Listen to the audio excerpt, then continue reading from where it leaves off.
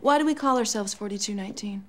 Delta is the Greek number 4, which represents the 4 initial members who founded the sorority in 1922.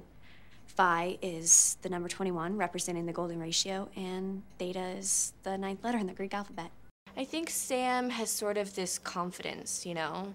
And even though she's really subtle and she is a good person and sweet, she definitely has that fiery side, and she's definitely got some spunk.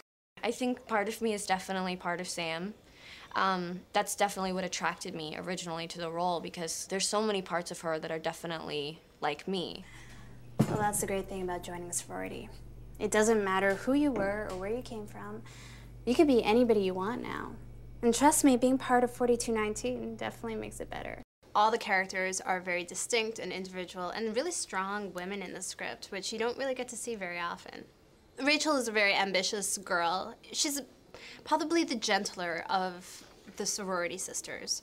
And I can understand her compassion and her gentleness. But the thing is that, unfortunately, her ambition does take the best of her. Ask Rachel. Our pledge year, she wasn't exactly forthcoming, were you, Rachel? No secrets. From this day on, we share everything.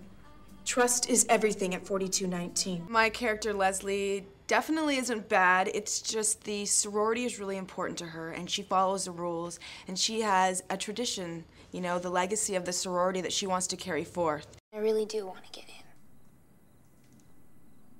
I was never a part of anything in high school. Jane's great. Jane's creepy and a little weird and really fun to play, and she's not a sorority girl at all.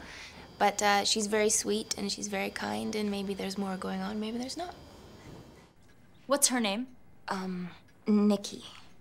Nikki Evans. And what's the significance of this wall?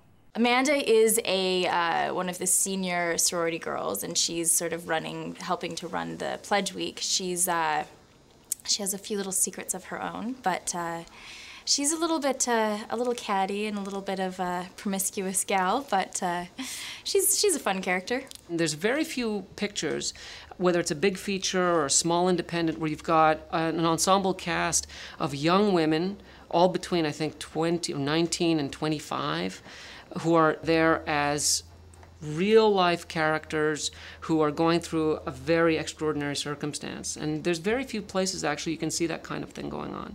Tomorrow we will be hosting an off-campus party with Sigma Phi Kappa, a fraternity chapter here on campus. You will serve the guests. You will not speak to anyone. You will not make eye contact with anyone. No exceptions. You slip up, you're expelled.